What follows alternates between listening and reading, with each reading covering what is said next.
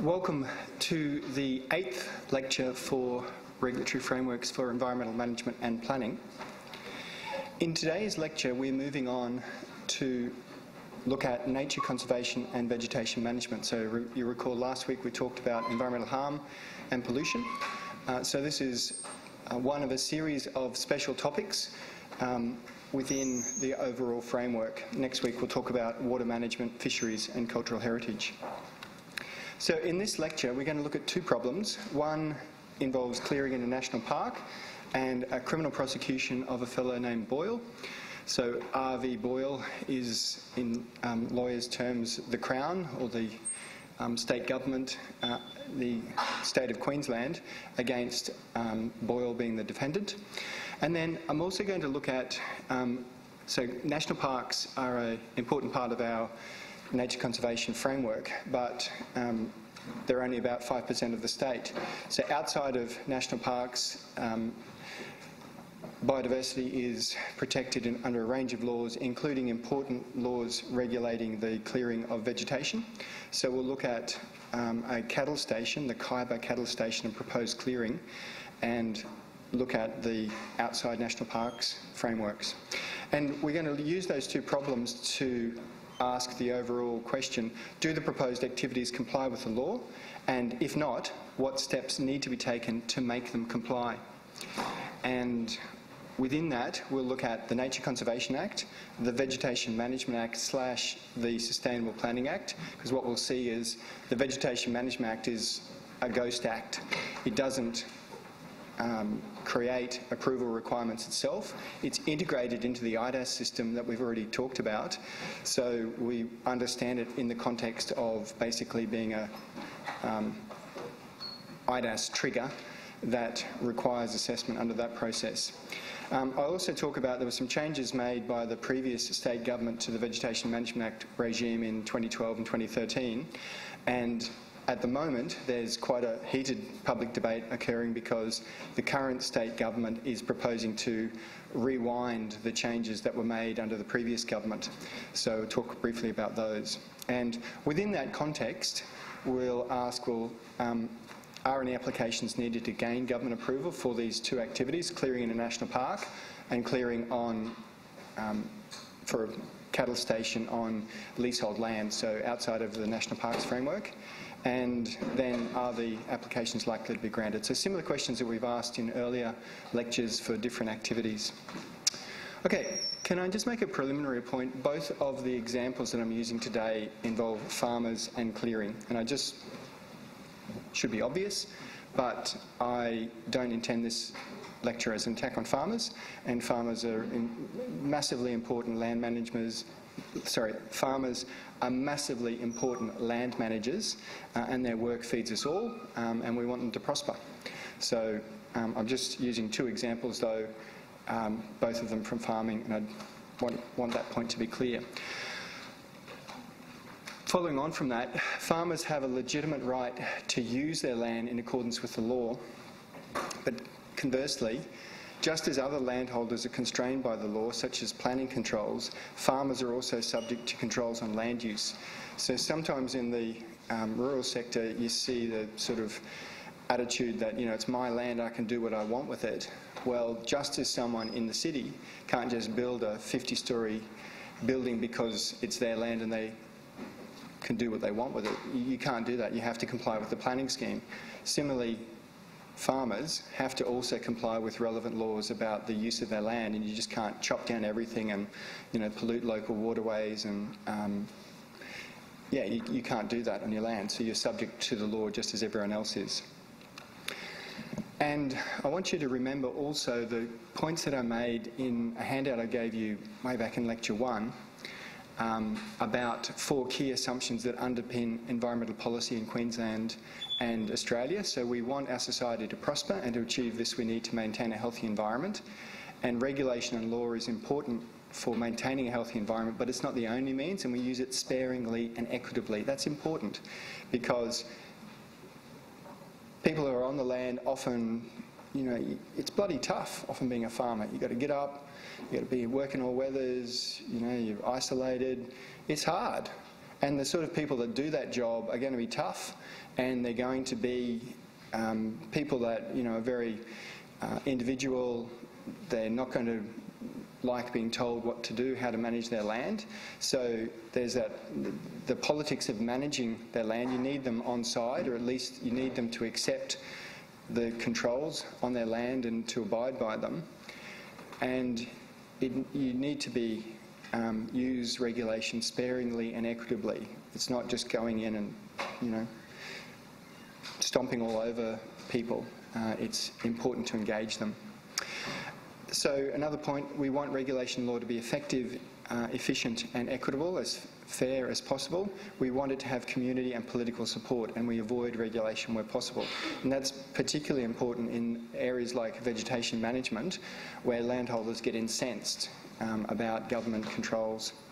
And we also accept the paradigm of capitalism in the sense of a mixed economy where markets, private property, profits and regulation all play key roles. So private property has an important role to play in our system, and this lecture is, I wanted just to frame it in that context, that it's not just about the law constraining what people do. The law has to be equitable, it has to engage the community, it has to have community support.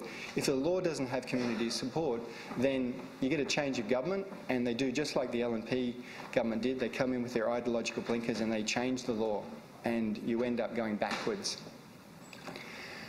Okay, a second preliminary point that I really want to emphasise is that I'm focusing on the Nature Conservation Act and vegetation laws in this lecture, and the topic of the lecture is nature conservation. But I really want to emphasise that nature conservation is regulated under many acts, and not just the ones we're going to talk about today. It's in the entire framework. Because if you think about, say, something like climate change, for instance, and how it's been regulated either under, you know, previously the carbon price or the international framework addressing it, and whatever measures Australia takes to respond to climate change, that's going to have huge impacts on biodiversity and nature conservation. So you can't just, there's not just this discrete bundle, but I want to pull out a couple of important acts, but emphasise that they're part of an overall framework. So the planning framework that you're considering for your group assignment, you know that there's important environmental issues associated with the vegetation on the land, the creeks, and it's part, so the planning approval and what you do with that land is all part of the overall framework that protects or doesn't protect biodiversity. And the reality is, presently we know that biodiversity is being lost. We know that our overall framework is not being effective in conserving biodiversity. Still, it's there, and you have to work with what's there. Okay, I just wanted to use as an example of that point about the overall framework, the example of fire ants. So fire ants, you might know, they're native to South America. They're very small, so you can see them here on that key to give you an idea of scale, and that close-up on the left. And they were first detected in Brisbane in February 2001. They pose a serious is an understatement. They're a catastrophe for Australia if these things don't get eradicated. And basically they swarm to attack and they sting repeatedly, so victims may feel as if their body is on fire, which is hence the fire ants common name.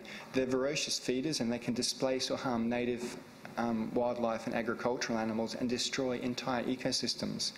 So these ants have been declared a notifiable pest under the Plant Protection Act, which I'm not talking about in this lecture beyond this small example.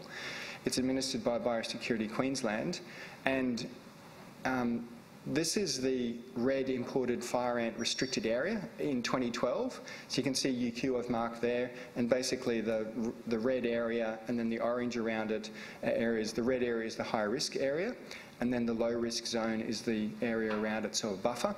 And then this is what it changed to in 2014, so I'll just go back. So this was 2012, and that's what in 2014 you can see the red areas have moved quite a bit south. And then last year, UQ, fire ants were detected on UQ, and there was a fire ant restricted area declared in January last year. I think they were detected on the cricket oval. Is that oval 8? I can't remember what that field is over there. You know, the one down at the southern end of UQ. I think that's where they were detected. And so basically they set up these restricted areas and they try and eradicate them within it, but also there's controls on moving things like pot plants and anything that can contain fire ants so that they don't just basically move when people move earth or anything within, outside that area. So there's been a huge effort. And there's been separate outbreaks of fire ants in other parts of Australia. In 2014, there was an outbreak in Sydney around Port of Botany. So they are coming in shipping containers, basically, so from South America or areas where their infestations are. And so the outbreak in Sydney is different to the one in Brisbane. They haven't just moved from Brisbane down to Sydney. They've done genetic studies to show that they're actually two different infestations. And yeah, around the Port of Botany, and there's been this declared area around Port of Botany, and they're trying to control it down there. But basically they could spread hugely. This is an article, "Ants from Hell Are Devouring America." And this is the spread of fire ants since the 1930s. So you can see they basically started down here. Is that Louisiana? Louisiana, down there, I'll make it. So mouth of the Mississippi, just coming out here. So that's where they originally arrived in 2001. Sorry. No, I've got that the wrong way around, haven't I? So 1931 is this, and then they're spread in 1958, spreading out. And then out to 2001 must be these little ones up here, and plus these must be different infestations where they've been detected as well. So continuing to spread, and then that hatched area here is the area that they think that they could spread to. And so basically they dramatically changed has anyone been to those areas and has anyone been bitten by fire ants? No? Well, okay. And what does it feel like? Not great. So were you bitten by one or a lot? 2 or 3? Okay. And you've been bitten by fire ants as well? No? Okay, well, it's a sort of thing like, imagine having a picnic and these ants just swarm over and they just sting repeatedly en masse. And so small children, but also birds and everything, they just basically will go into a nest and kill everything in it. So anything basically on the ground, and then they eat, the things that they've killed. So apart from humans, it's, yeah, a tremendous threat to wildlife. So they're bloody awful, horrible. And they're originally from South America. And yeah. So that's just a different part of the biodiversity conservation picture. And I'm not going to cover every aspect of it, but I just really want to emphasise that it's actually the entire framework of laws that contribute to biodiversity conservation, not just what I'm talking about today. So in that context, let's look at these couple of problems. So the first one we'll look at is clearing in a national park, and as I said, the Crown and Boyle, a lawyer would call the R stands for Regina, so the Crown, we've currently got a Queen, so a criminal prosecution is typically R and then the V, Boyle, and a lawyer would say that as the Crown and Boyle. So I'm going to play you a few clips. One's from Channel 7, one from Today Tonight, and the EPA, when it was the EPA, gave me some videos as well, and I'll just see if they'll play. A Darling Downs landowner has pleaded guilty to clearing about 13 hectares of World Heritage listed national park. The grazier has offered to hand over some of his own land to escape a jail term. In 2001, Vincent Boyle bulldozed 14,000 trees in Main Range National Park near Warwick to connect 2 parcels of his land for cattle grazing. 2 years later, bushwalkers discovered the clearing, roughly the size of 26 football fields. The farmer had erected barbed wire fences and even sown the land with pasture seed. The impacts relate to loss of habitat for rare and threatened species, which made the area so important. The area was declared a national park in in 1994. It was World Heritage listed the following year.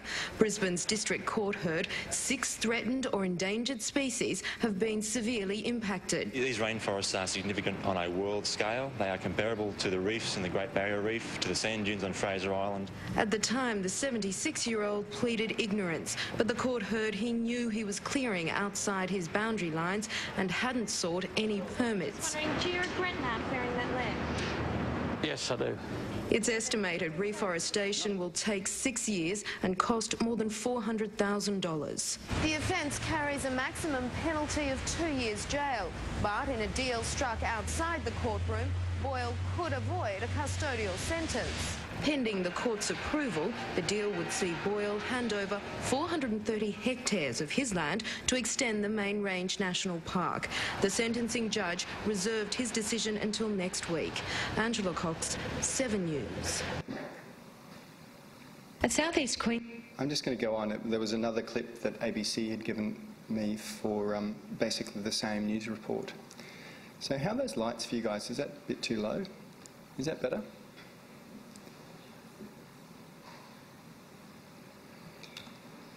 Okay, let's just unpack that a bit, and we'll go on because you'll see there's a second chapter to this story. The land is located near Warwick, so it's about 200 kilometres southwest of Brisbane. You can see in this red circle, just over the Great Dividing Range.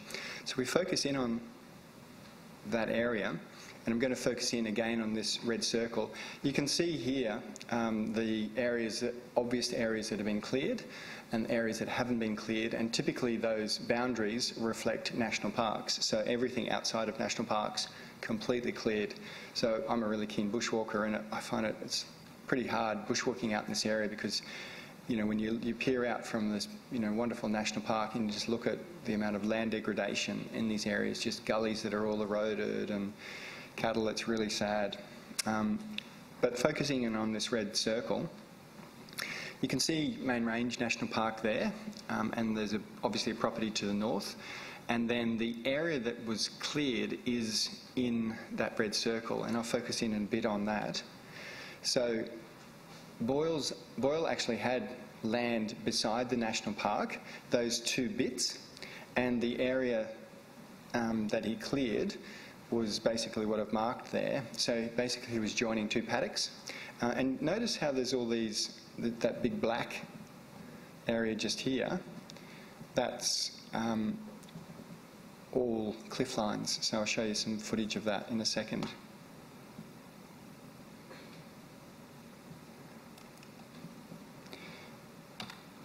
Okay, this is a map that I call it the EPA. It was the Environmental Protection Agency before it became the Department of Environment Heritage Protection. So EPA, when they prosecuted Boyle, prepared this map to go to court to explain what Boyle had done. So you've got the boundaries there of the national park, and you've got his land here and his land here. And we know that there's cliffs around here. So he's joining his bits of land and, yeah, basically clearing all along through the national park. So I want to just play a bit of aerial footage. This is taken by the EPA.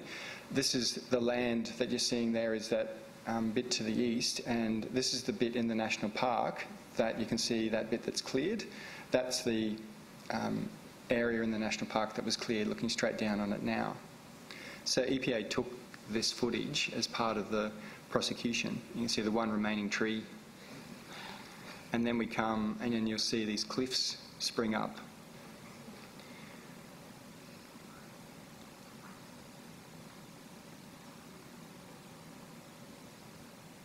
So amazing country, and I'll come back to that bit of footage there because there's a second, as I say, there's a second part to this story.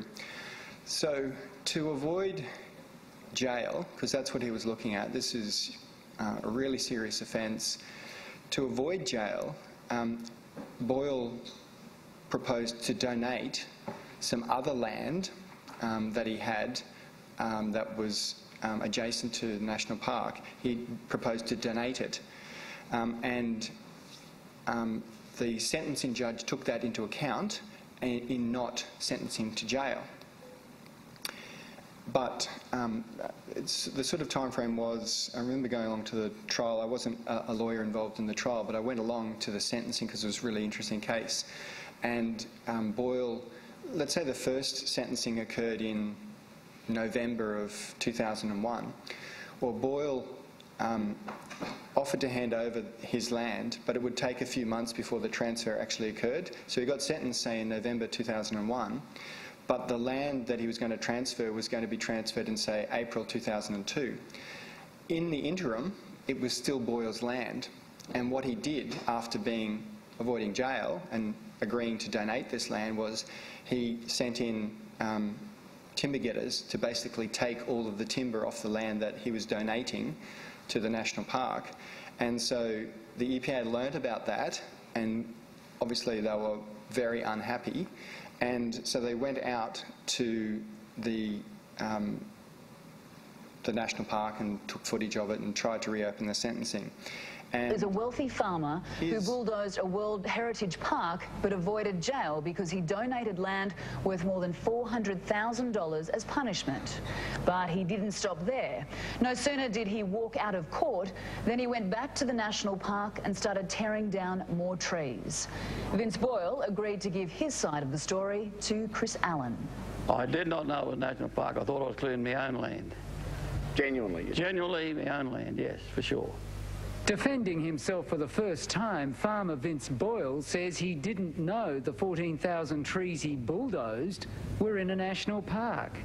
For sure, I never did, never. No, look, it probably cost me to clear that 13 hectares, it probably cost me $100,000. Do you think I'd be silly enough to spend $100,000 to clear land that I didn't own? Like, it's just so stupid.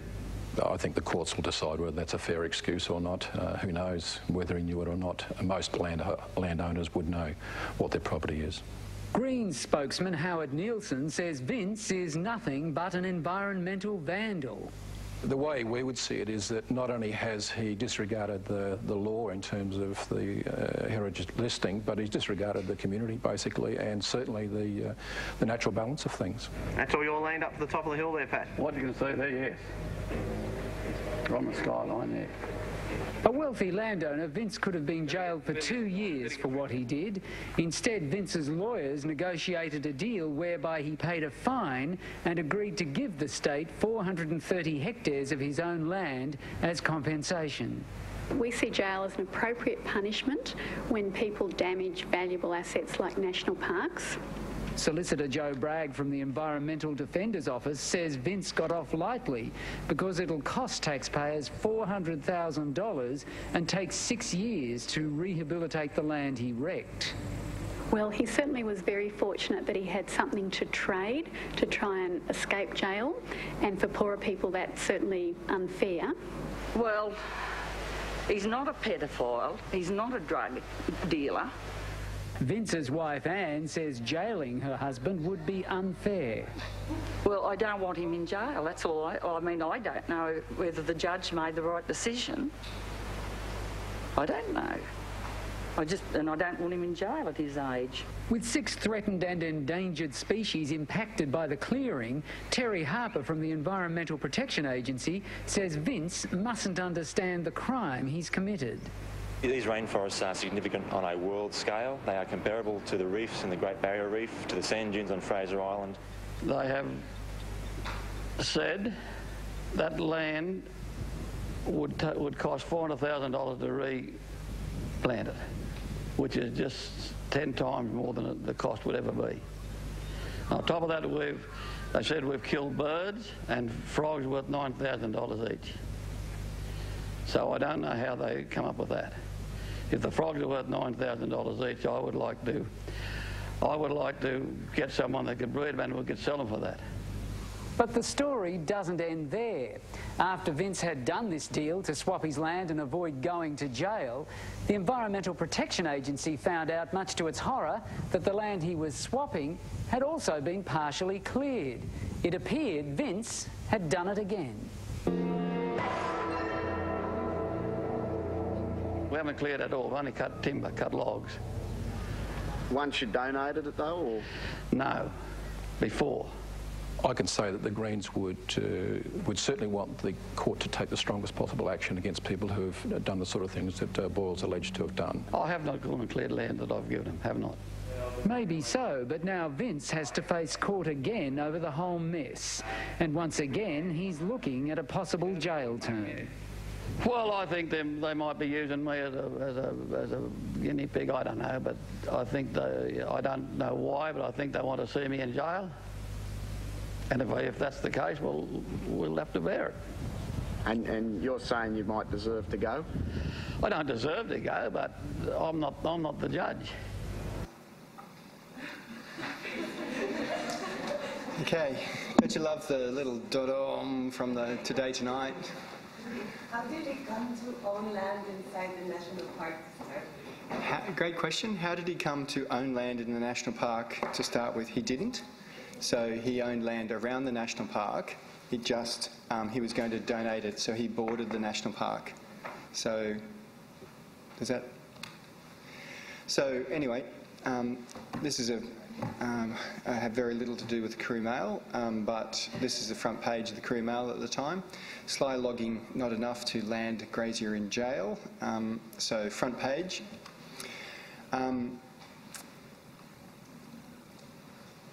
And I just wanted to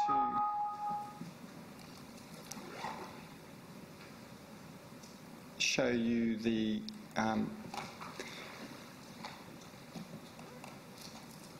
video of the EPA aerial again, because it goes to, so Boyle said he hadn't cleared the land that he donated.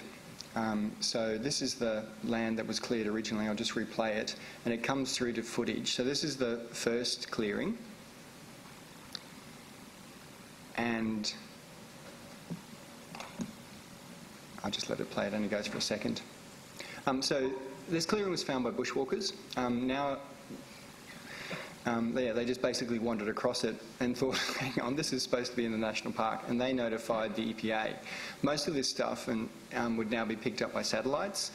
At the time, though, it was bushwalkers that just happened to come across it and realise that was part of the national park and it had been cleared and what the hell was going on. Okay, this is the land that he's donated. So this is after he's donated it, and this is footage taken by the EPA basically walking around on the land. Now, he said, no, he hadn't cleared it after he donated it, but, you know, this looks fairly recent, and I don't know what that bulldozer's doing there, but it must have just snuck in the middle of the night when he wasn't looking, and, you know, who knows how it got there. So, yeah, this is what was going on after he'd...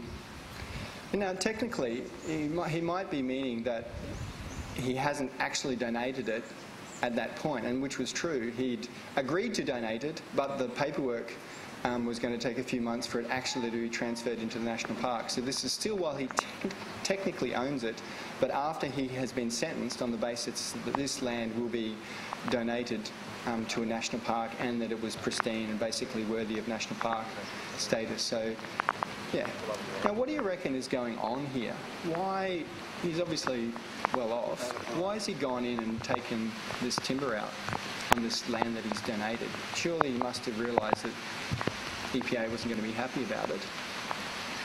What do you reckon's going on?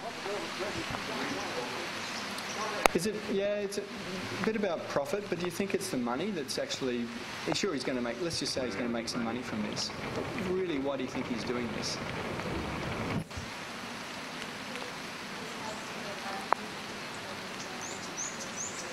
Yeah, he owns the land and he should be able to do whatever he wants with it. That's partially it, but I reckon it goes further than that.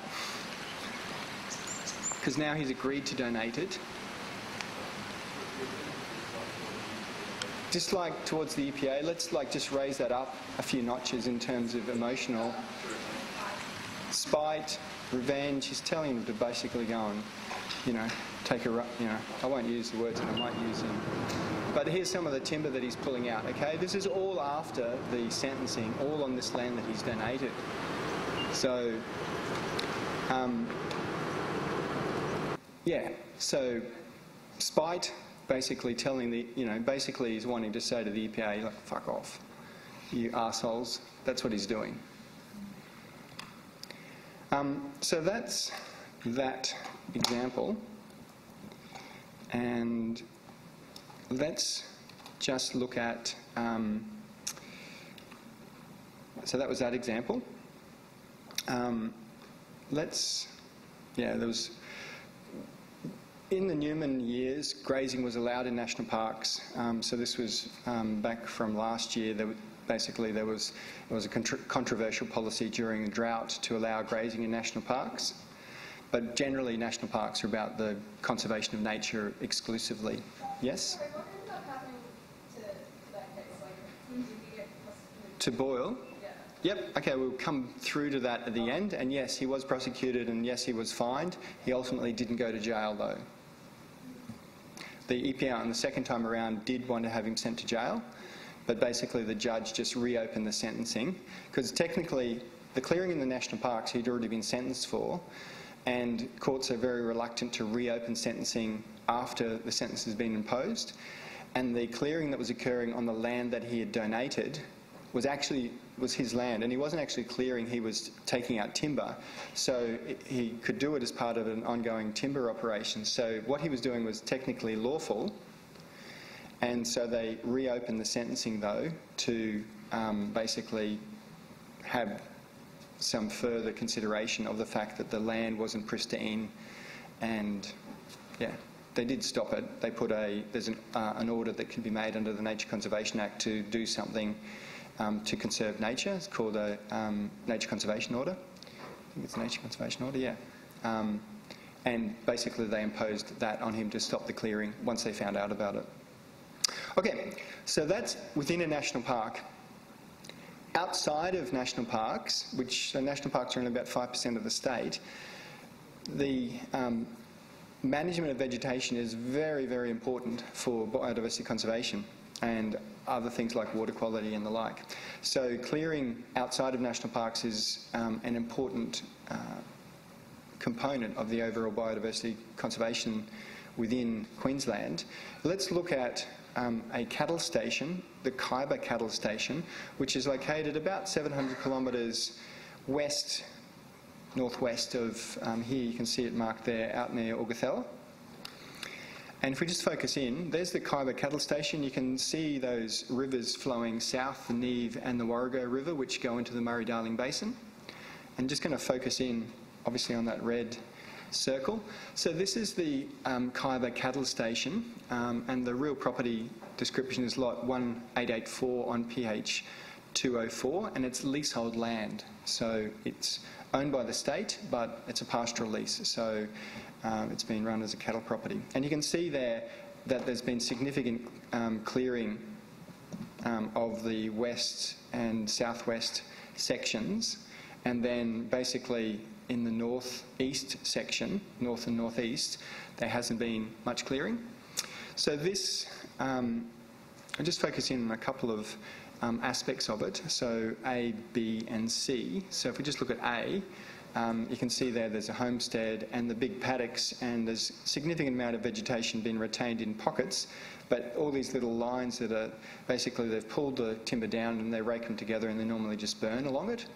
So a lot of clearing has already occurred, and this is that B. So you can see down there a pocket of still vegetated land, and then up in the northern section you can just see all the lines for paddocks and little fragments here. So this is a real working property. There are bits that are cleared, there are bits that aren't cleared, and so the ongoing management of that by the state, you have to deal with the reality of what's there. And this, if we look at the property, so it's a cattle station. It's about 28,000 hectares in area, and it's leasehold land. And let's just say that this is the proposal to clear. So those blue hatched areas. So proposal from the landholder to clear that. And that's 3,727 hectares of the property. But obviously, large bits of the property over here have already been cleared. So the landholder is clearing basically big chunks of what's left. And I might just also explain, this example comes from a court case that I was involved in 2006, where I acted for the Minister for Natural Resources, who was defending an action by the landholder who wanted to clear this land. So I acted for the Minister it was in the phase out of broad-scale land clearing. And basically the Minister had said it shouldn't be allowed to be cleared. Okay, so that's our two problems, one in a national park, one outside. Do the proposed activities comply with the law, and if not, what steps need to be taken to make them comply? So what laws regulate these activities? As I've said, there's many laws that regulate nature conservation.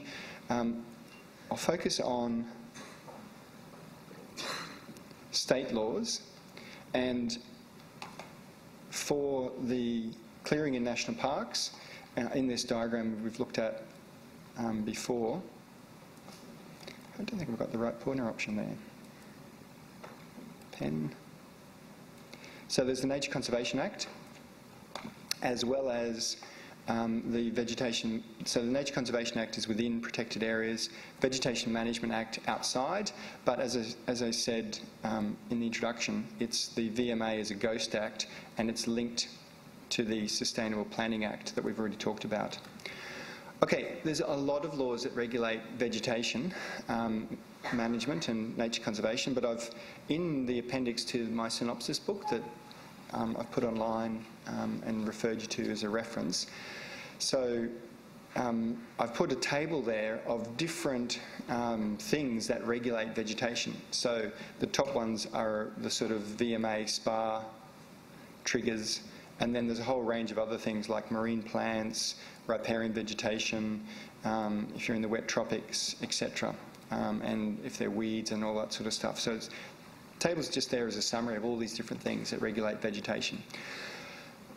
But if we go back to this diagram that I've also given you before and just think about it, the main Queensland state laws regulating onshore development within national parks, remember it's the Nature Conservation Act, and outside of national parks, if we're clearing for the Khyber cattle station, it's not mining, so we cut out that regime, and we're basically under the Sustainable Planning Act. So just remember that basic split, and that's a good thing to bear in mind for overall parts of the framework. So if we looked at the Nature Conservation Act, I could download it, we could go through it, you know, the structure and the like I've suggested you do for understanding legislation or statutory interpretation. But if I just pull out some key sections, let's say we've done that, we've downloaded it, we come to section 62, which makes it an offence to a person other than an authorised person, so like a National Parks officer, must not take, use, keep or interfere with the cultural or natural resource of a protected area other than under, and there's a series of exceptions, for instance a licence or a permit.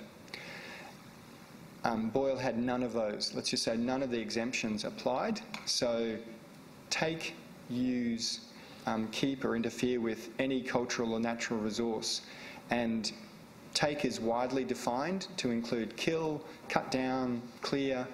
So the clearing of the national park was taking of natural resources within the national park. So you've got an offence there, and there's a penalty of 3,000 penalty units or 2 years imprisonment. So the EPA was looking for a sentence of imprisonment the second time around. So that's the Nature Conservation Act. Basically everything in a national park is protected, whether it's dead or alive. You shouldn't interfere with it or take it. Now, national parks have said only cover a relatively small part of the state. This is just a map of, you can see all the green little patches are protected areas or national parks, and it also includes, obviously we've got the Great Barrier Reef, which is a multiple use protected area. Some parts of it are totally protected, you can't fish in them, the green zones, that, and they've been raised to 33% of the Great Barrier Reef Marine Park you can't fish in, but there's big sections of the Great Barrier Reef, obviously, that you can fish in, including trawling and the like. So it's a protected area, but it's a multiple use protected area, and it does allow fishing in the majority of it. Okay, that's within a national park, and we could say, well, Boyle's got a problem with section 62. Outside of national parks, though, the Nature Conservation Act also protects protected animals and protected plants. So Section 88, it says this section is subject to Section 93, which is about Indigenous take. So let's just say Boyle, well, this section wouldn't apply to Boyle. It's Section 62 which would apply to him. But for the Khyber cattle property, let's just say they're not traditional owners. It's a non-traditional owner application. So Section 93 completely irrelevant, and does not apply to the taking of protected animals in a protected area because Section 62 of the Act is relevant for that. And then it says, a person must not take a protected animal unless the person is an authorised person or the taking is authorised under this Act. And then it sets up a series of offences of classes. You don't need to worry about the classes, but basically must not take a protected animal, and take, again, is widely defined in the Act to include kill, trap, snare, injure, harm. It's got this big long, every sort of word that you could think of, including kill. But also including, take, very wide definition. Protected animal. There's also in Section 89, there's a corresponding one for protected plants. Unless the person is an authorised person, so basically a National Parks officer, or otherwise authorised under the Act, unless the taking is authorised under this Act. And it's a defence to a charge of taking a protected animal in contravention of subsection 1 to prove that the taking happened in the course of a lawful activity that was not directed towards the taking, and the taking could not have been reasonably avoided. Let's just unpack that a little bit. I'll open up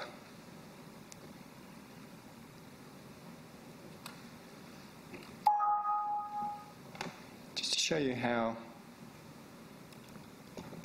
the Act works. So under the Nature Conservation Act, we've got a regulation which creates lists of protected animals. So if you go to there's a number of different regulations. So this is the Nature Conservation Wildlife Regulation, and it lists in Schedule 5, or actually I'll go to the start.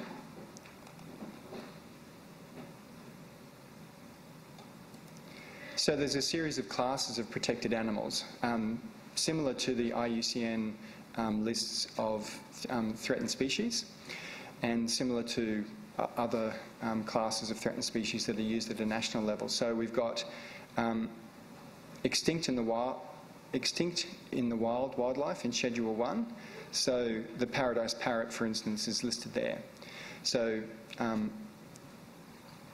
extinct in the wild, and then there's a range of mammals. The eastern bettong, the desert rat kangaroo, all of these animals are extinct in the wild, and they're included in the classes of protected animals. And then there's endangered wildlife, Schedule 2, so it's sort of going up in less. Obviously, if you're extinct in the wild, that's a really bad thing to be if you're a species. It would mean that you only exist in zoos. That's all that's left. And then there's endangered wildlife, which includes a list of amphibians. You can see there the little waterfall frog. There's a big long list. Birds, the following birds are endangered wildlife. The regent honeyeater, southern cassowary, double-eyed fig parrot, a whole range of birds. Fish, invertebrates. Notice there's only a couple of butterflies listed, and then mammals and reptiles. So some skinks, turtles, geckos, and then it goes on to plants as well. So they're endangered, and they're all within the if you looked at the definition of protected animals, it would include animals that are listed in the endangered category. And then Schedule 3 has vulnerable wildlife, and again there's a list of amphibians, so frogs. Basically, it's easy to get on these lists, relatively easy if you're a frog or you're a beautiful butterfly or the like. It's a lot harder if you're a flying fox or something or a snake or something that's dangerous to humans or eats things that humans like. So if you're a frog or a butterfly and you sneeze, you're going to be thrown onto some endangered list. Similarly, birds, if you're a cute bird, then you can easily be put on the endangered list. But yeah, if you harm humans, it gets a lot harder. So we've got birds, you see a whole long list.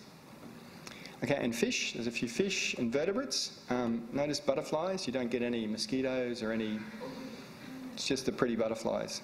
And then you go into mammals, sub-Antarctic fur seal. I didn't even know we had them in Queensland. Large-eared pied bat. Yeah, so bats, easy to get on the endangered list, but not if you're a fruit bat.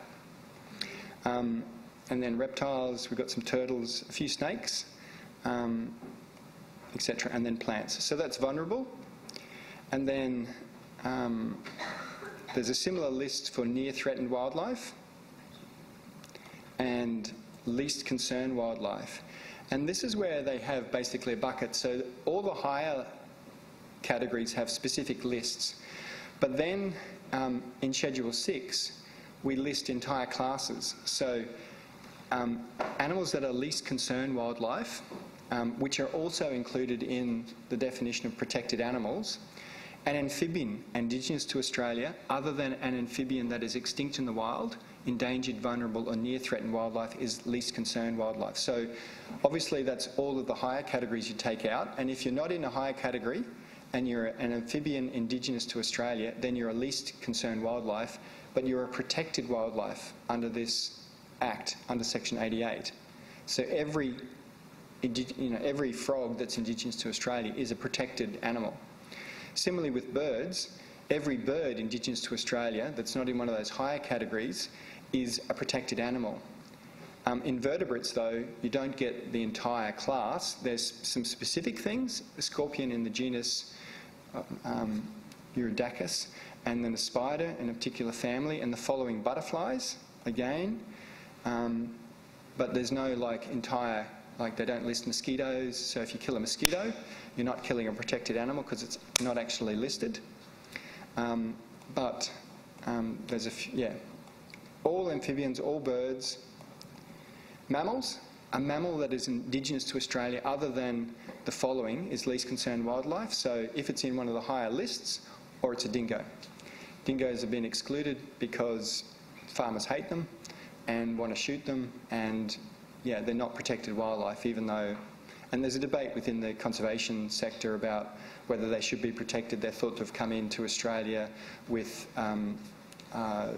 people moving down through Papua New Guinea, I think it's 12,000 years ago. So they were basically brought in as domestic pets for, or not pets is the wrong word, but domestic animals by the Aboriginal people, and then have gone wild.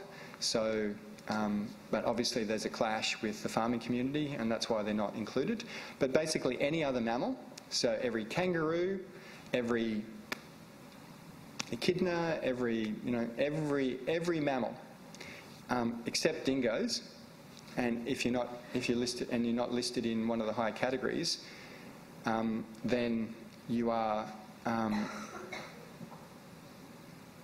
a protected animal under this Act. Okay, and reptiles, again, all reptiles indigenous to Australia are protected animals, and plants as well. So you get these big classes of animals that are all protected under this Act, under Section 88. So in that context, let's just go back to Section 88 and have a think about it. And let's just play, before we have a break, let's just have this little discussion about this section. So let's just say let's say this weekend you decide to go for a drive out to, where do you want to go on the weekend? Who wants to go up the Sunshine Coast to go to Noosa? Okay, so you go up to Noosa, you turn off the highway, you're driving towards Noosa, and a kangaroo, let's just say you're bang the speed limit, you're driving along, and a kangaroo leaps out of the bush, and bang, you hit it, and it's killed. Obviously really tragic. You stop to check that it's dead, you find that it's been killed. Let's have a think about whether you've broken the law. a person, so you're a person, must not take a protected animal. So the kangaroo is a mammal that's indigenous to Australia, so it's a protected animal. You've killed it, so you've taken it. You're not an authorised person, and let's just say you didn't have any licence under the Act. Okay, so have you committed an offence? Subsection 2, yes, but you have to read the whole subsection. And notice down here, subsection 3, there's a general defence. So down here, it is a defence to a charge of taking a protected animal in contravention of subsection 1 to prove that A, the taking happened in the course of a lawful activity that was not directed towards the taking. So just have a think about what you're doing. You're driving. Okay, let's just say you had your licence, you're obeying the speed limit. So do you meet paragraph A? The taking, the killing of the kangaroo, happened in the course of a lawful activity, so the driving was lawful, and was not directed towards the taking. So you weren't intending to kill the kangaroo, you were intending to get to Noosa, and you're really distraught that this kangaroo was dead. So does everyone agree we meet paragraph A? Yep. And the taking could not have been reasonably avoided. So what more could, in this situation, you're obeying the speed limit, you're driving, do you think there's anything that just jumped out? Is there anything more that you could have done? Applying just a community standard, do you think that the taking could not have been reasonably avoided in that context? Who agrees that we've got a defence and we meet A and B? Put your hand up if you think we've got a defence. And put your hand up if you don't think we've got a defence. Okay, so no one thinks we don't have a defence here. And yeah, I'd agree. In this sort of situation, the law, can you see how the law, it makes basically all indigenous amphibians, mammals, birds, they're all protected. But if you're doing something lawful and one of those protected animals happens to be killed and you couldn't have done anything more to avoid it, then you haven't broken the law. Yep? Just on the flip side of that, I guess the other would be if you actually purposely shoot. Yeah, it's a really good example. If you purposely shoot it, can you see how you don't have a defence? Because the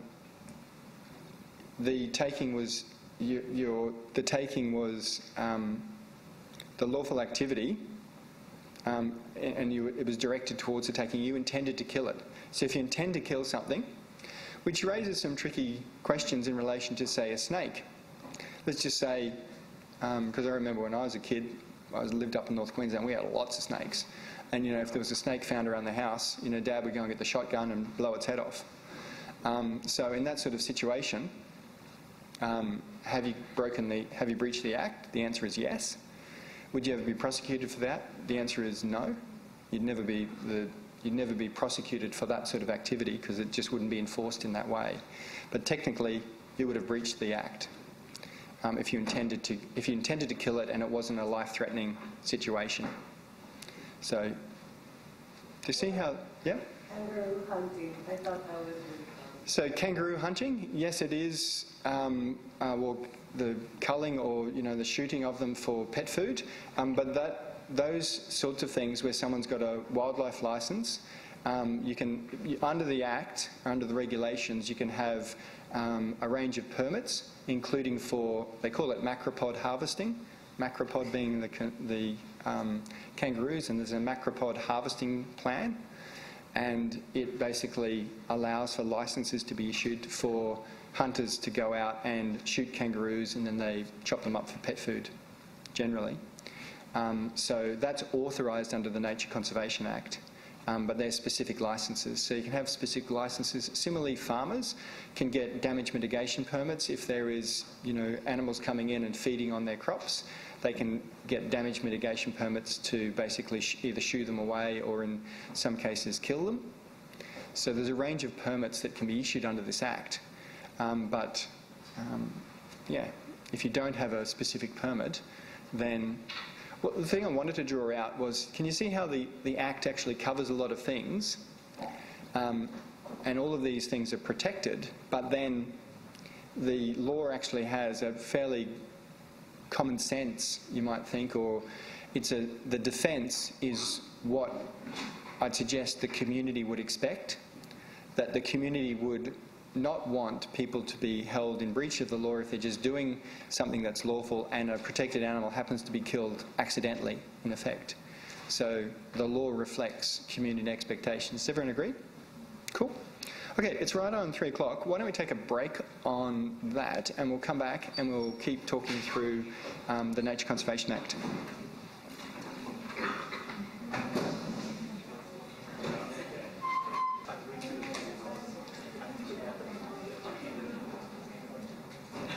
So, welcome back to the second half of our lecture. Before the break, we were talking about the Nature Conservation Act, and I was just working through it.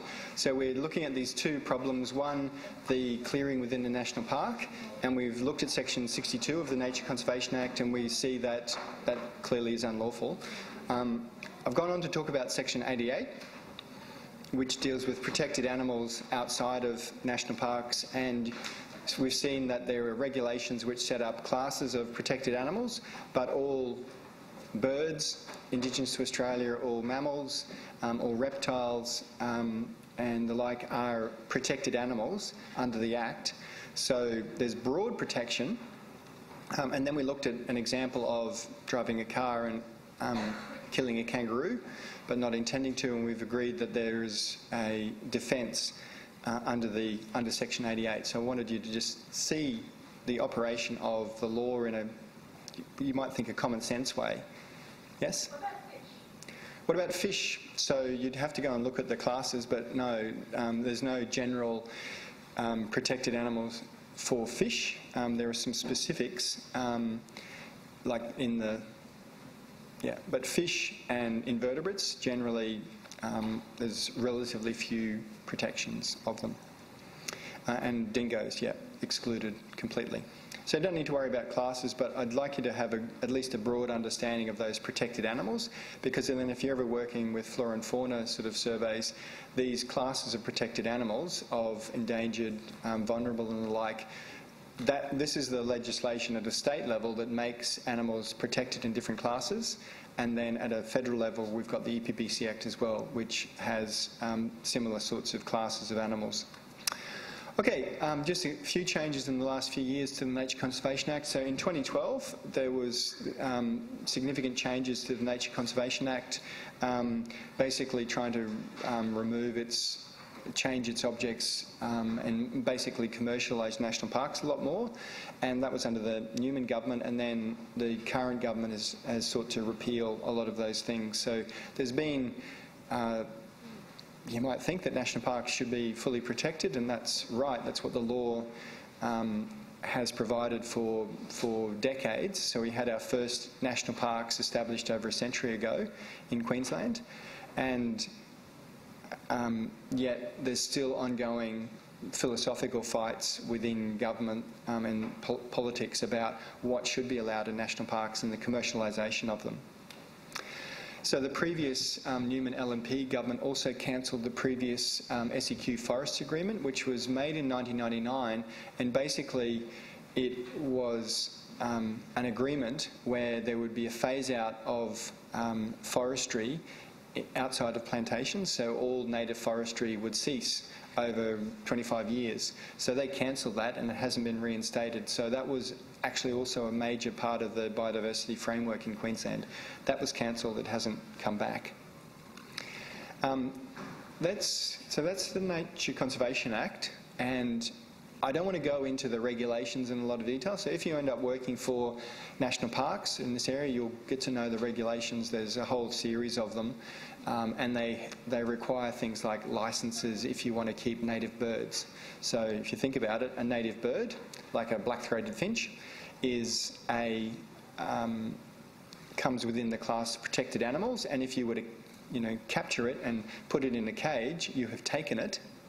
So you would be committing an offence under the Act unless you were authorised, and you would find that you need to have a licence for keeping native birds and a range of other native species. So there's a whole licensing system for native animals that you want to keep as pets.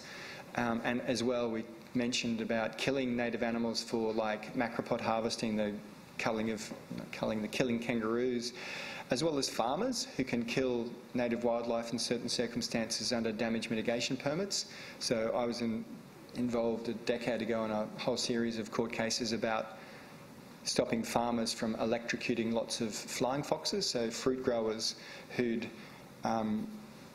cleared forest and then planted fruit crops, and then flying foxes were coming out of the forest and surrounding national parks onto their land and eating their lychees, it was lychees in particular, and the farmers were killing them en masse. They'd erected these big electric grids to electrocute them. And I'll talk more about that when we talk about the EPBC Act, because big part of the litigation was under the EPBC Act, and we sought, on behalf of a conservationist, sought an injunction to stop them killing flying foxes. So those protections are there as well. EPBC Act we'll talk about later, but farmers can apply for damage mitigation permits to kill native wildlife, and so there's all this licensing embedded under the Nature Conservation Act. I don't think for our purposes I don't want to take you into the detail of that stuff. If you end up working for national parks, great, you'll know it in detail. But I mainly want you to know, okay, nature conservation, everything in a national park is protected. Outside of it, protected animals and protected plants are also protected. There's general defence, and so if you're looking at developing land or something like that, you would be looking at the threatened species on it in the context of, say, seeking approval under the Sustainable Planning Act for clearing or development. You might look at the threatened species and it's part of the assessment, and if you get a development permit to develop the land, then it will be authorised. The damage that you cause to native species will be effectively authorised under the whole legal system. Okay, so that's Nature Conservation Act. Let's look at the Vegetation Management Act. And as I said, this is a ghost act. It doesn't actually have offence provisions within it. It's integrated into the IDAS system. So if we just set it in context, vegetation management has been highly controversial for the last 2 decades in Queensland. So prior to the 1990s, there was little regulation of vegetation clearing outside of protected areas. So outside of the 5% of the state in protected areas, not only could you just clear what you wanted, but often in the 60s and 70s, leases were granted, and terms of the lease or conditions of the lease required you to clear the land. So you were required to clear large areas just to keep your lease. So that's prior to the 1990s, and then come the 1990s, we realised we've got a massive problem with biodiversity loss and a range of other impacts. So there started to be movement to regulate vegetation management, and the first big step was in the mid-90s, some local governments passed local laws to try and regulate clearing, and that was fairly controversial. But local governments were doing it, but it was only the local governments like Brisbane, Sunshine Coast, none of the local governments through central Queensland were passing those laws, so it was really limited to the large population areas. Then in 1997, there were controls on leasehold land were regulated under the Lands Act, and so a farmer like the people on the Khyber property, so it was pastoral lease, so it would have been regulated in terms of clearing in 1997. And then in 2000, in 1999, the Beattie government passed the Vegetation Management Act, and it led to this massive spike in clearing because it was hugely controversial when it came in. Farmers, you even see today on the ABC website or in the news, you'll see farmers up in arms because the federal Labor government announced yesterday as part of its climate policy that it was going to regulate at a national level vegetation management.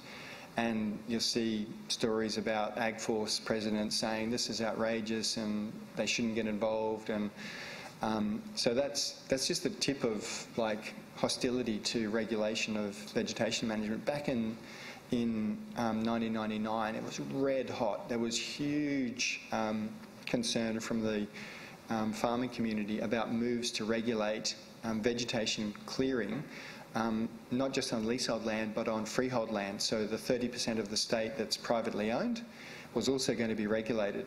So that was under the Vegetation Management Act / at the time it was the Integrated Planning Act, which has now become the Sustainable Planning Act. And it was using a system I'll explain in a moment, the regional ecosystem system. So this new framework came in, led to a huge amount of panic clearing. It didn't actually commence until 2000. And then in 2004, the story goes, because there was ongoing controversy and a lot of clearing going on, and the story that was in the press was Peter Beattie had been out to a meeting in Augathella, I'm not sure where he went out to, Barcaldine, and the story goes that he was flying back and he looked out of the government jet, and all across the horizon he could see fires burning with farmers like burning what they'd cleared. And he had this epiphany that, you know, they needed to basically phase out broad-scale tree clearing. So Beattie brought in major reforms in 2004 for both, which merged the two different systems under the Lands Act and the Vegetation Management Act into one, but also then proposed a moratorium on tree clearing and a phase-out where they would have a ballot to issue clearing permits to farmers and basically distribute a certain amount, allow a certain amount of more clearing for broad-scale clearing for agriculture. And that ended at the end of 2006. So the broad-scale clearing for agriculture was phased out. So a cattle property like Khyber, agriculture, you would not be allowed to clear it. And so where I dealt with Khyber was back in that period 10 years ago, where we were in the phase out, and the farmer had applied for a permit to clear the land, actually under the old Lands Act system, and it needed to be resolved. The government had said no, and the farmer had appealed to the land court, and so went to trial, and we won the trial, so the landholder wasn't allowed to clear. So that's end of 2006, and then basically there's a few things done over the next few years with high-value regrowth and the like, but it wasn't until 2013 when the LNP government had been elected where there was a reintroduction of broad-scale clearing for some agriculture under the Vegetation Management Framework Amendment Bill, or Act, in 2013 was passed. So that was under the Newman government. So ups and downs, and it's reflected in the clearing. So this is clearing over the last nearly 20 years. The black represents clearing of remnant vegetation. The red represents clearing of regrowth vegetation, so vegetation that had been previously cleared was regrowing and then is cleared, and then the total in those last couple of years don't split up the two different ones. So you can see this huge spike around 1999-2000. That's when the VMA was brought in, and farmers basically decided we've got to get in and clear because the government's going to take our right to clear. So there's a huge spike there, and then you can see around 2003-2004 where there's this also major change, and then it starts to drop off in the phase-out period. But basically, yeah, the politics has driven huge spikes in tree clearing. And these vegetation laws were incidentally one of the most important components of Australia meeting its climate change commitments under the Kyoto Protocol. So Queensland phasing out broad-scale clearing actually reduced Australia's overall emissions very significantly. You can see it drop away in 2007 through 2012, and then it comes back up in the Newman years when the government pretty well said, we're not going to they'd made an election promise that they would keep the vegetation framework, so they couldn't, well, they could have, they broke a lot of election promises, but basically they kept it in name, but they sent a clear message to the farming community that you'll never be prosecuted. We're not going to prosecute. They closed down prosecutions at a government level, and so no one was being prosecuted, and that spike coming back up reflects basically non-enforcement of the law. So yeah, politics has been really significant in this. So yeah, this is just a picture from 2013. Campbell Newman has said, so this is 15th of March 2013, Premier Campbell Newman has said that the greatest threat posed to enacting future reforms to vegetation management legislation is the Green movement, which he said has long been adept at hijacking public debate. Mr Newman said that while the government was on the side of the farmer, he called on the landholders across the state to stand up and become a more prominent voice against those radical environmentalist agendas. And we know that Greens are overtaking the world and they're a terrible threat to democracy, so I can fully agree with everything that's said there, I'm sure. So they proposed significant changes to the VMA regime, and yet they kept some major components as well. So they'd promised that they wouldn't junk the whole regime, so they kept the regional ecosystem system, and I'll go and explain what that is in a moment. Now, at the present time, you might have seen in the press, I've been posting some stories about it on the Blackboard site, but there's currently a public debate because the current Labor government has introduced an act to get rid of the Newman government's changes. So the Vegetation Management Reinstatement and Other Legislation Amendment Bill was introduced on the 17th of March. It's currently being debated. You'll see stuff about it in the press. As I said yesterday, the federal Labor government also announced it wanted to control vegetation clearing at a national level, but that's a separate thing that's happening and be under the EPBC Act. So you can see just this article from 18th of March.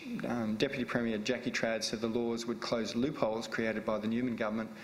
And yeah, but the previous government had introduced a series of self-assessable codes for landholders to manage clearing on certain areas, and Labor promised to tighten restrictions on the state election. It's actually taken Labor quite a bit of time to get to this because they're in such a precarious position in Parliament, and the Speaker, the independent Peter Wellington, who they depend upon to get this legislation through, is umming and ahhing about what is the right way to go. So Labor hasn't just been able to pass amendments. But anyway, it's pushing for them now.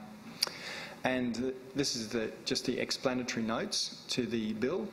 So the policy objectives of this new Act are to reinstate a responsible vegetation management framework to more effectively manage vegetation clearing in Queensland, thereby reducing clearing rates and consequential carbon emissions, guard against excessive clearing of riparian vegetation, especially in the Great Barrier Reef catchments, amend the Water Act to reinstate the application of riverine protection permit framework. So basically these were permits to clear within a watercourse, and amend also Environmental Offsets Act. So a few acts. Okay, there's a whole range of useful information about this framework that exists. You can go on to the government website. There's heaps of stuff about vegetation management in Queensland, and I want to unpack it. So if you look at the Vegetation Management Act, it defines vegetation as a native tree or plant other than the following: grass or non-woody herbage. So it's basically trees.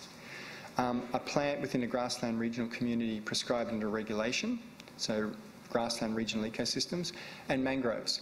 Mangroves are excluded even though they're a woody tree because they're protected under the Fisheries Act, so they're protected under fisheries laws. So it's just a little bit of a complication. They're protected as marine plants. Okay, so the whole system is integrated into the Sustainable Planning Act. So you can see here just a definition in the Sustainable Planning Act. Native vegetation means vegetation under the Vegetation Management Act, so it's a cross-reference. And then there's a series of categories. Remnant vegetation means vegetation, part of which forms the predominant canopy of the vegetation, covering more than 50% of the undisturbed predominant canopy and averaging more than 70% of the vegetation's undisturbed height and composed of species characteristic of the vegetation's undisturbed predominant canopy. So it's rather than just call it, say, an emotive term like old growth forest, the law in 2000 adopted a more scientific approach where it defined criteria for what was remnant vegetation, and then the law focused on protecting remnant vegetation. Why do you think just from a practical regulatory perspective, why do you think you'd take this approach if you're the regulator? What's a big advantage of just having objective criteria like this, where you really don't need to know the history of clearing on a property? You just have to be able to work out, does the vegetation meet these criteria? Can be fairly quick, or the big advantage is that you can then map the whole of the state, and if they meet these objective criteria, it's regarded as remnant vegetation. And you don't need to know if it was cleared in 1850 and has since regrown. Doesn't matter for your purposes, because if it's back to 50% of the undisturbed canopy coverage and 70% of the undisturbed height, then you meet the criteria. And so a lot of the mapping that's been done of remnant vegetation is just from satellite imagery. So that can cover huge areas, and the Queensland Herbarium's done a great job in basically mapping it.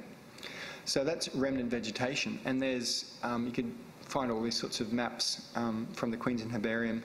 So pre-clearing and current remnant vegetation in Queensland. I know you can't really see, it might not look like much, but see here, and this is the current, see all these white areas?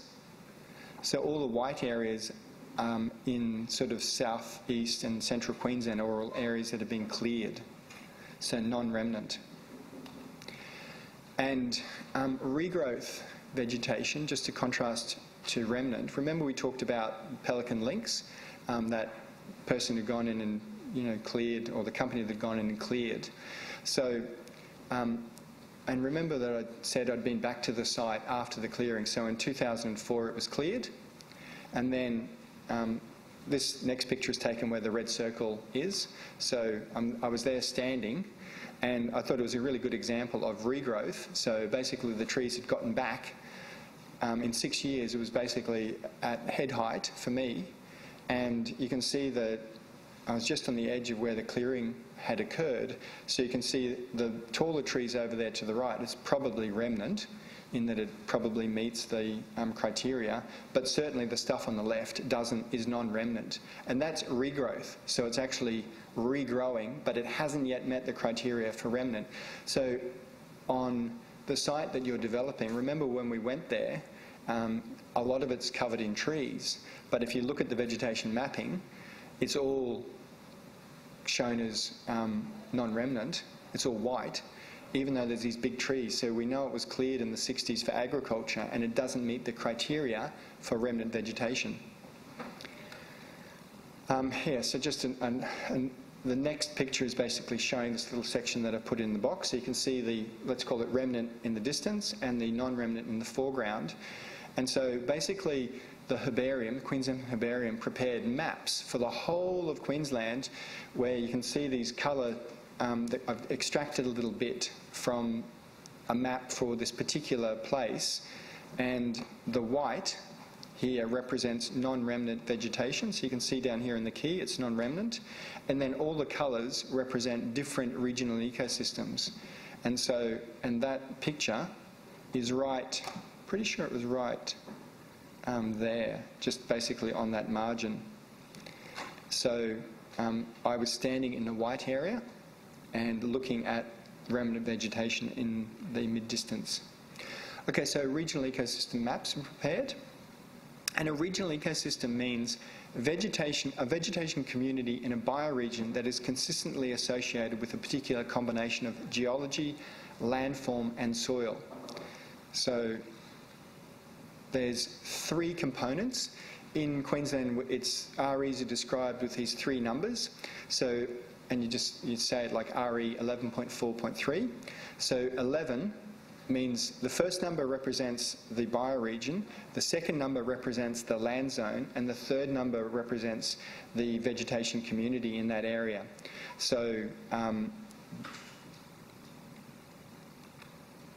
there's 13 bioregions in Queensland, and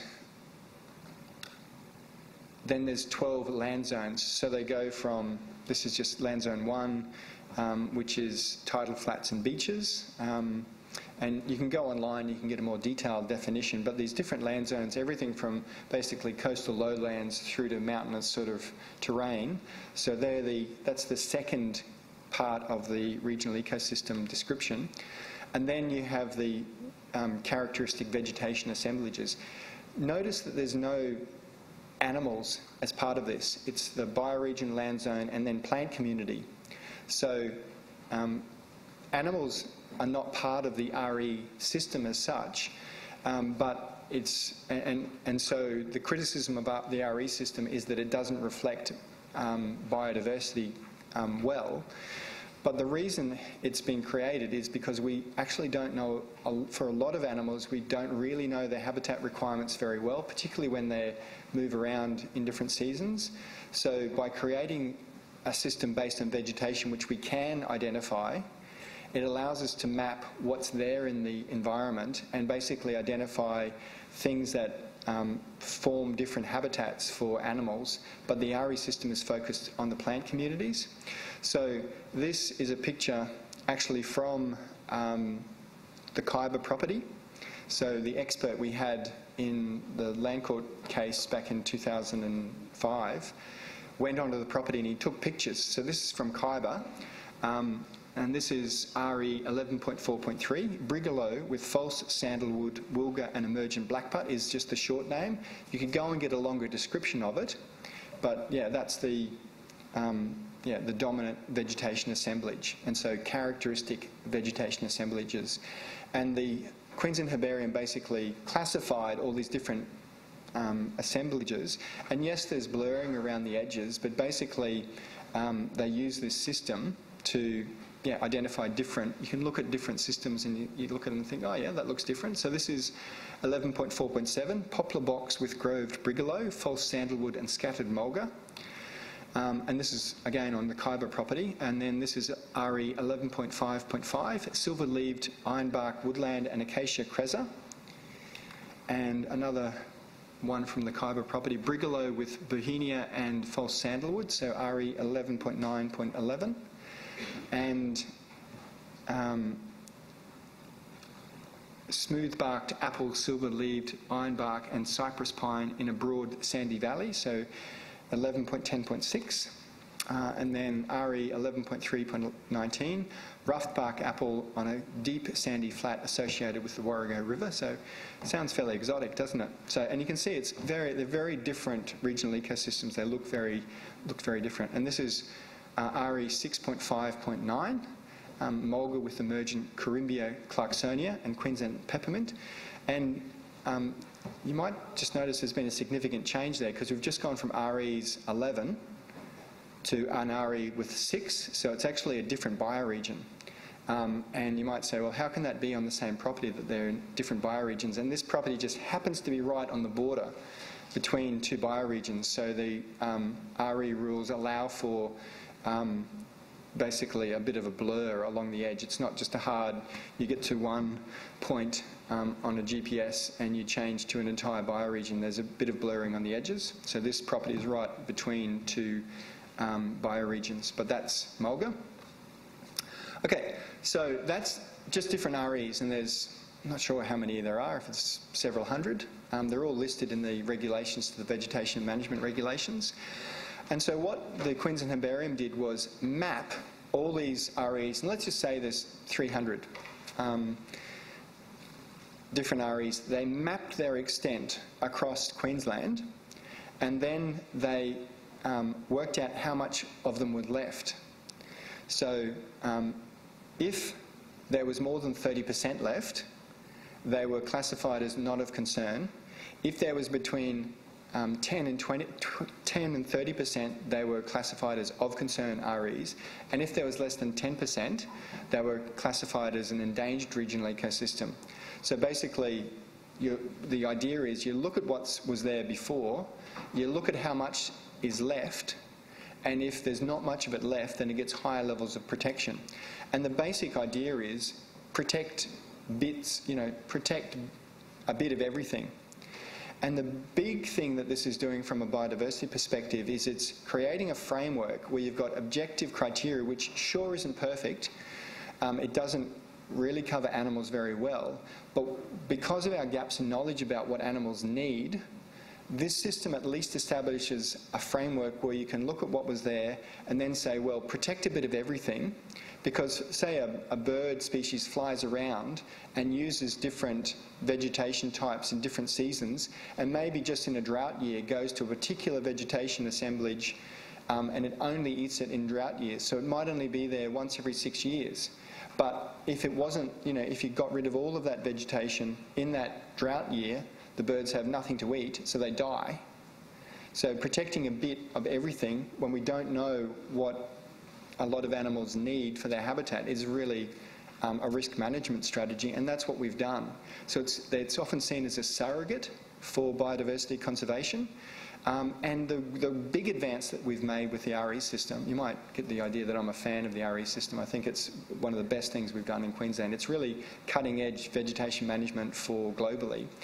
The big thing that we've done is we've gone from a system which is, we're used to, national parks are traditionally in beautiful, like, rainforest with a waterfall or something like that. That's what we'd make national parks, because people like to go there. It looks beautiful to us. And swamps and lowland, Melaleuca forests or something, which had lots of mosquitoes and the like, people tended to want to just clear and put farmland in. And they don't look beautiful to a lot of humans. So we didn't tend to protect those. And what this system is doing is moving us from just protecting the things that are beautiful to humans to having a system that, say, basically protect a bit of everything. That's then moving to a much better, more objective system for biodiversity conservation, because, the swamp that has a lot of mosquitoes in it mightn't be, I know my dad would just be, because, North Queenslander, my dad would have been, bloody swamp should be cleared, drain it, put sugarcane on it. And that would be a common attitude, but this system is about trying to make it a more comprehensive framework that actually tries to protect different, the whole ecosystem, but it is imperfect. Doesn't matter to me, because, it's a surrogate. It's a lot better than, you've got to have some objective criteria for what you protect, and this is trying to give that. Okay, so endangered regional ecosystems, it's basically if it's less than 10% of it left, or if it's a small RE and it's less than 10,000 hectares. Then there's of concern REs, 10 to 30%, or again, for small REs, there's other criteria, but basically you can think of concern, 10 to 30%, and then least concern, or it used to be called not of concern, might be mixing up threatened species list there. Anyway, least concern regional ecosystems, over 30% of it left. So then in the vegetation management regulations, there's these regional ecosystems are listed in, each RE is listed in one of those classes, and so RE 11.4.3, Acacia harpophilia, etc., is listed as an endangered regional ecosystem, so there's less than 10% of it left. Basically Brigalobelia scrub. And you can read a full description, but then if you look at Khyber, you can map, go back to Khyber, you can map the regional ecosystems, and the white is all the non-remnant. And remember, when we looked at the Google Earth images, we saw all of that was cleared, and then there was these little patches around, and then basically they take the different REs, and then they've imposed a colour if it's remnant vegetation that is least concern regional ecosystem is that aqua green, and then the pink is dominant remnant endangered regional ecosystems. And there's actually a number of endangered REs there, but basically that big pink area. And so in the court case, we had a big fight over what were the correct classifications of those REs, and it made a big difference on whether they were endangered or least concern. So you can get these maps for free. You might have done it in last week's tutorial. just gone on, one of the components I said was go to the website down and just order the RE map for the land, and you would have gotten back that most of the land that we're developing is white, it's non-remnant. So that's been available since the system came in. You could go online and just basically request a map and it would generate it for free. And so this freely available mapping has been really important for the success of this system because it's allowed people to easily access the data. Contrast that to some other systems, like at a Commonwealth level there are endangered regional ecosystems, but you can't get any maps of them, and basically no one really ever pays attention to them because you can't get data on them. So it's much less practical. So making information readily available is important in practice. So is the proposed clearing of vegetation on Khyber lawful? If not, what steps need to be taken to make it lawful? So under the sustainable planning regulations, there's a prohibited development. Accessible development is prohibited. Sorry. Clearing of native vegetation is prohibited unless it's for a relevant purpose listed under the Act. And then the Vegetation Management Act lists a range of relevant purposes. So if you are clearing for a significant project or coordinated project under the State Development Public Works Organisation Act, or it's necessary to ensure public safety, or for a necessary fence, fire break, road or vehicular track, all of those things are relevant purposes. You can apply to clear them. And then going to the sustainable planning regulations, there's a big tables for triggers for accessible development. So operational works, that's the clearing of native vegetation on freehold land, etc. And then basically it links to a whole range of exemptions where you don't need to apply. So Schedule 24, there's things that are exempt from needing approval, and it's basically things like fire breaks. You know, if a tree is like going to fall on a house, you can get in and chop it down because it's a danger to public safety. But you know that you can't go and clear 2,000 hectares and claim it's a danger to public safety. But you know, if it's a practical system. There's a whole range of exemptions for clearing along fence lines, clearing for fire breaks. You're allowed to do. You don't need any approval for. There's a big long list of them in Schedule 24 of the Sustainable Planning Regulations. And things like routine management, it's quite detailed, and it gives a lot of certainty if you can understand it, but it's complex. So Schedule 24, clearing of native vegetation, not accessible on different tenures, so leasehold land. So our land, Khyber, is leasehold land, and we could go through all the categories of what's exempt, and if we wanted to clear that 2,700 hectares, we'd find that it doesn't meet any of the criteria for being exempt. So we are wanting to carry out accessible development. You could go through some of the exemptions for things like essential management, means clearing native vegetation to establish a necessary fire break, etc. So there's all these exemptions for clearing vegetation, but they wouldn't allow what's proposed in Khyber of clearing 2,700 hectares for essentially to make more paddocks for cattle. Big definitions for routine management. So a lot of vegetation clearing can be carried out under these exemptions, but they wouldn't apply to Khyber. Then the Newman LNP government changed the vegetation management framework in 2012, and they brought back in allowing clearing for broad-scale agriculture, which wasn't one of the permitted purposes before. And they brought in 3 categories that it was necessary for environmental clearing, or it was for high-value agricultural clearing, or for irrigated high-value agricultural clearing. It also allowed for relevant infrastructure clearing for roads and the like. So for things like clearing for the coal seam gas development, all of those things one of the permitted purposes under the vegetation management regime, but they're also dealt with under the mining and petroleum framework, which has basically allowed a whole wave of clearing in the last decade. So the phase out of broad-scale clearing didn't end clearing in Queensland. It shifted, though, what was being cleared.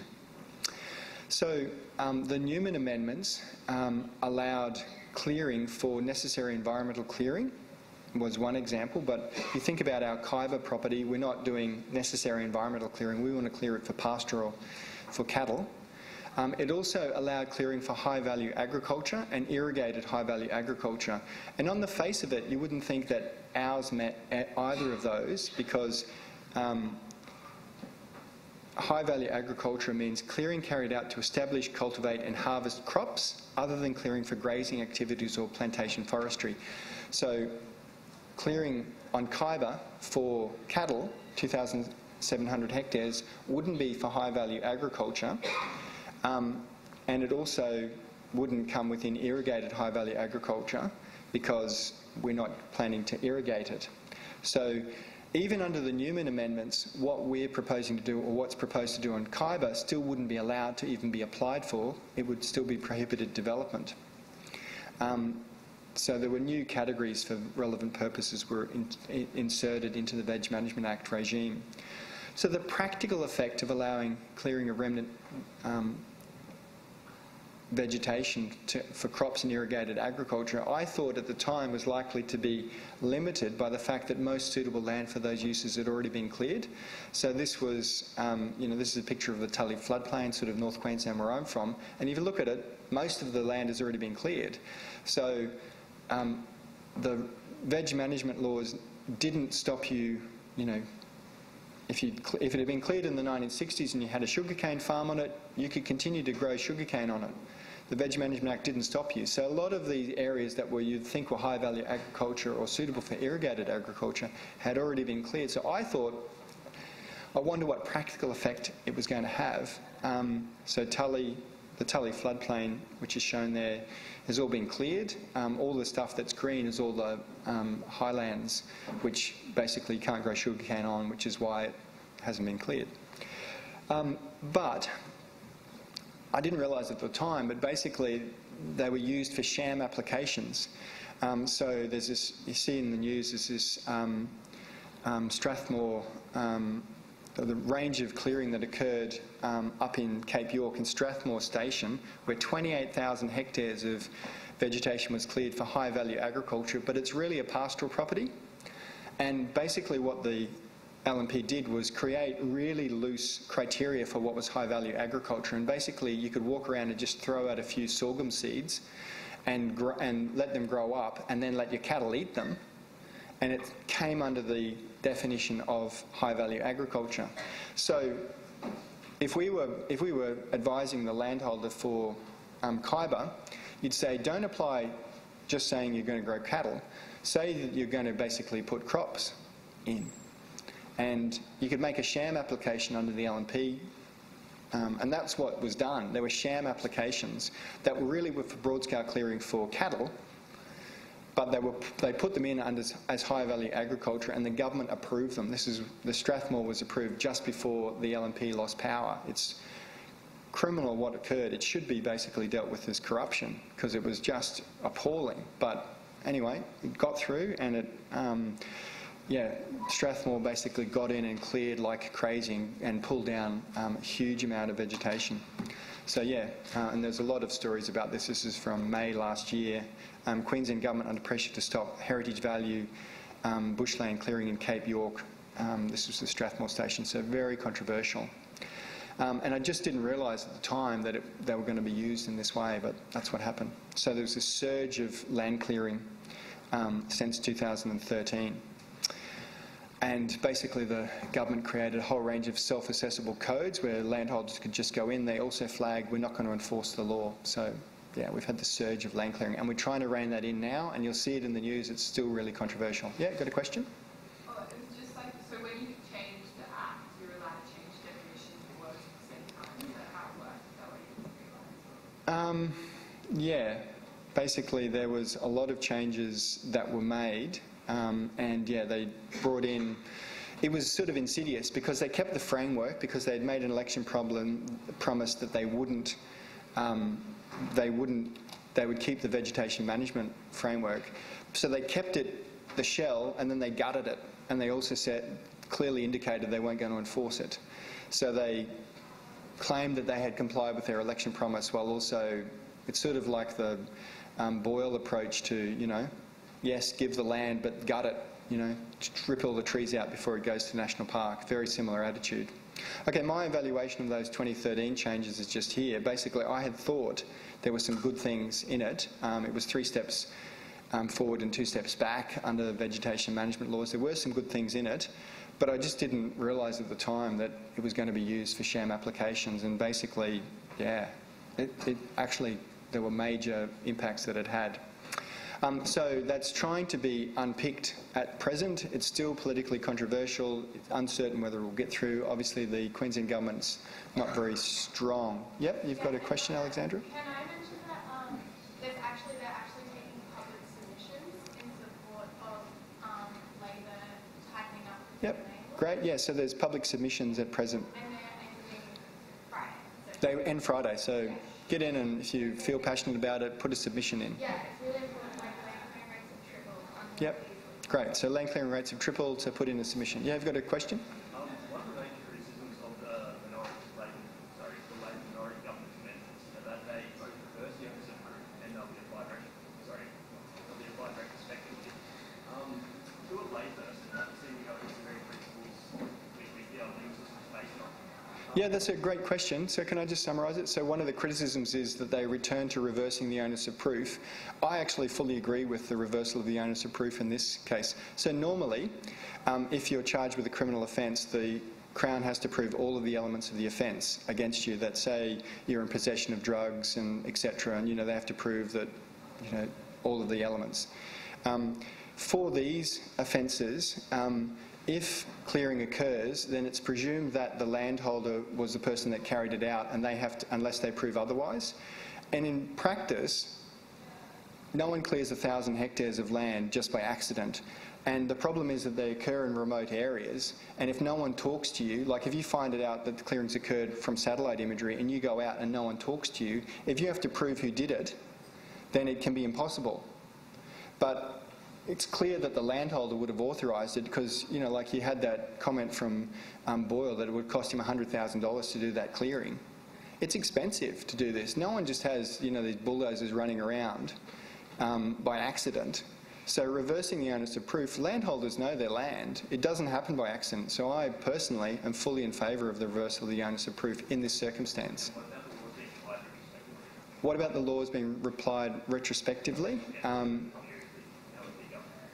So I personally think there was a lot of dodgy stuff done during that period, and I personally am in favour of the changes that are proposed. But, you know, you can have a different view. Make a submission on that aspect of it. Hey, I am going to wrap up because I know there's another class, and I've only got a couple of things. So, in summary, to answer our main questions, the clearing in the national park was unlawful under Section 62. You couldn't have applied for it. You wouldn't have gotten approval. The proposed clearing on Khyber would be unlawful without approval, as it's accessible development under SPA, but it cannot be applied for as it's not a relevant purpose. Even under the new system, you could possibly do a sham application and say you're going to spread around some crops. So, in summary, we've looked at these two problems and gone through the Nature Conservation Act and Veg Management Act. The main thing I want you to be aware of is the RE system and just those 3 components. And yeah, you can read the entry for the VMA in my synopsis book. It's got a summary of that. So take-home points. Nature conservation and vegetation management are regulated under many acts, not simply the Nature Conservation Act and VMA. The Nature Conservation Act protects everything within national parks and protected wildlife outside of protected areas. The VMA creates one of the most scientifically advanced environmental regulatory systems in the world based on the RE system. And broad-scale clearing of remnant vegetation for agriculture was banned in Queensland at the end of 2006. But there's been, you know, ongoing controversy about that. Okay, that's the lecture. Thanks, guys, and I'll see you next week.